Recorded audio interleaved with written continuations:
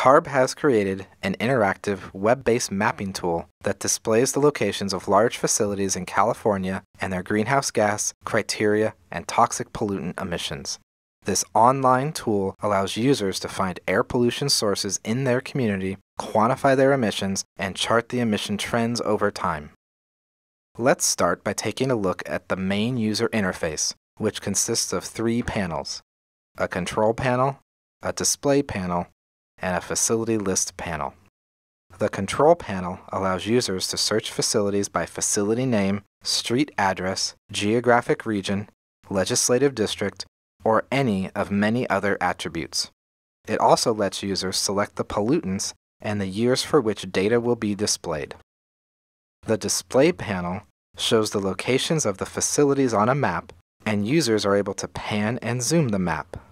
Facilities are color-coded based on their primary sector. The right side bar displays a list of facilities along with their emissions that correspond to the filters selected in the search menu. Now, let's take a look at the information the tool can provide. Using the tool's search feature, we'll look for the Phillips 66 refinery in Wilmington. Notice that the list of facilities has shortened to include only those with Phillips 66 in their name. Clicking on the facility name in this list shows the facility's location on the map and opens an information window. This window can also be opened by clicking directly on any facility marker on the map. Notice that the window has 6 tabs. The first tab shows basic information about the facility. The Emissions tab shows a table of the greenhouse gas, criteria, and toxic pollutant emissions reported in the most current inventory year. The GHG Trend and Criteria Trend tabs show the trend of the facility's emissions over time, along with a table of the emissions reported for each year. The Toxics tab presents a summary of emissions for 8 pollutants that are representative of substances commonly emitted in higher volumes or those with the potential for significant health impacts.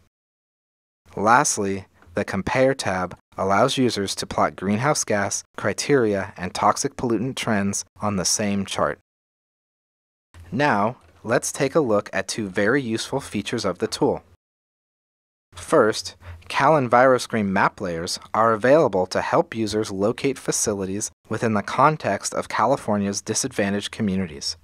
Users can choose to display all census tracts in the state, or only those in CalEnviroscreen's top 25th percentile. On this map layer, dark red indicates a community that is heavily impacted by pollution or poor socioeconomic conditions, while dark green indicates a community that is not substantially affected by these factors.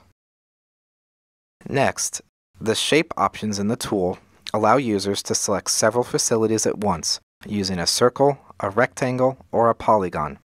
A person living in a community can use this feature to assess the cumulative emissions from facilities near them.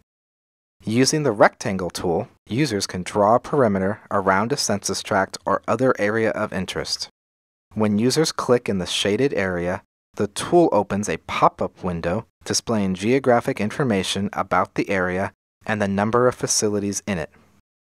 Other tabs display a list of the facilities in the selected area, their aggregated emissions, the GHG, criteria, and toxic pollutant emission trends, and a chart that allows trend comparisons across programs. This concludes our brief demonstration of the pollution mapping tool. In order to continue to meet our AB 197 requirements, we plan to annually update the tool with the most recent emissions data each spring.